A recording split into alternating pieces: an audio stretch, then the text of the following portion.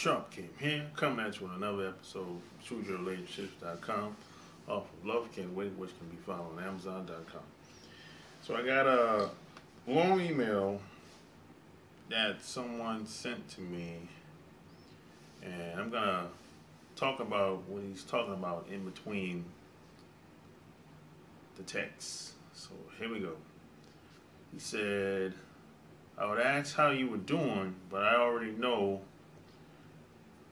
you're fucking having a good time.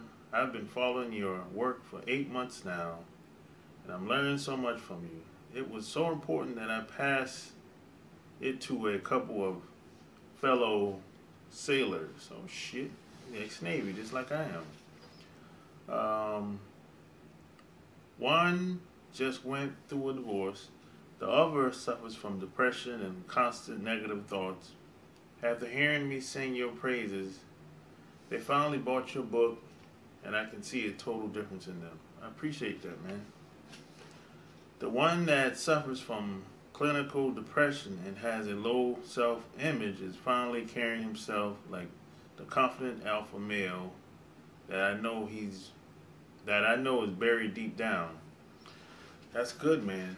You know, sometimes we need someone else to believe in us sometimes. So you passing him off my book, you know, sometimes that ignites some people. Sometimes we need a somewhat of a kick in the ass to get things started sometimes.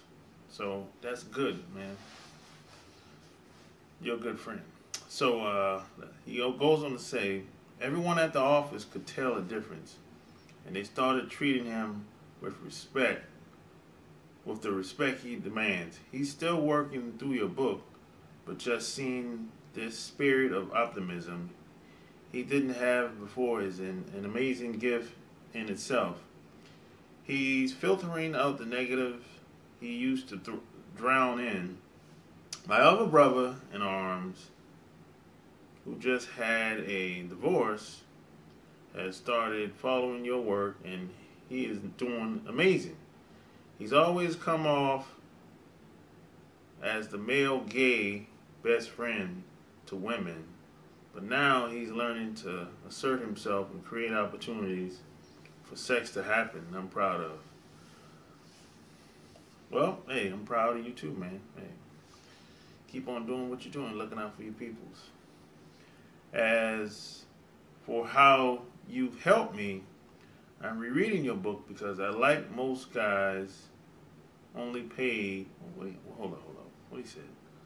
As for how you've helped me, I'm rereading your book because I like most guys only paid attention to the pickup side of your book when I read. That's a I think he made a mistake like that. I think he was trying to say, unlike most guys, not only is he going to pay for the book, he's actually going to take action on what's in there. I think he kind of, he made a mistake on how he worded that. So yeah, that's cool in the game.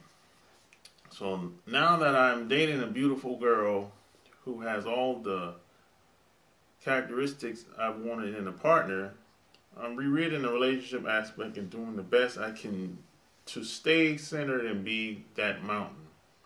How I made it happen?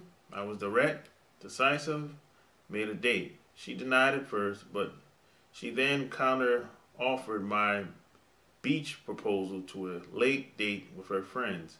At first I said I didn't want to impose on her and her friends, but when she said it was her girlfriend and that girl's dad was very successful, I ended up going. It's cool, man. You know, sometimes you gotta just ask. Sometimes if you ask for a date, you might just get it. Don't be timid. I mean, if you get turned down, what's gonna happen? You're gonna move on. She's gonna move on. And if she changed her mind, say, hey, if you change your mind, give me a call. But you don't have to beg and negotiate and kiss ass to get a woman to go out with you. I mean, it's other fish in the sea. You know, there's too many women out here to solely be focused on one. So sometimes you just gotta ask. Even if the deck is stacked against you, just ask. You just never know what can happen. And even in the Bible, it says that. You know, a closed mouth don't get fed. Go figure. So he goes on to say, I kept everything lighthearted and kept up with the conversation with the successful father, which she totally found hot. I let her, like a cat, stroll around the sandbar party, but of course, me staying centered and not following her around like a puppy, she came back to me. Yeah, you know, you're just leading. You're taking the bulls by the horn. You're not placating and pandering and kissing ass. You know, you don't really have to do all that shit. You know, the be with a woman or date a woman or be around a woman. So he said, we ended the night with passionate sex, all possible because of you. Thank you so much for your work. Well, you know what, man? Thank you. You know, I didn't really do anything. The only thing I did is just made you figure out what you had in you from the get-go. Because all the answers that you want is already inside you. Sometimes you just need someone to believe in you and just to get you started. That's it. You know, because a wise man once told me years ago, you don't have to get it right in the beginning. You just got to get it going.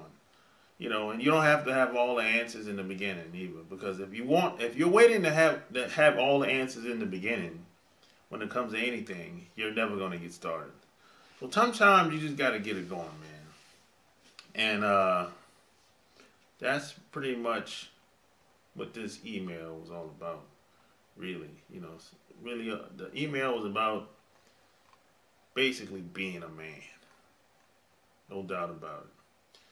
So if you like what you heard, check out my blog, chooseyourrelationships.com. Subscribe to my channel. Join my Players Club. Buy my books by clicking the link below this video. And if you got questions, I got answers. Until next time, I'm out. Peace.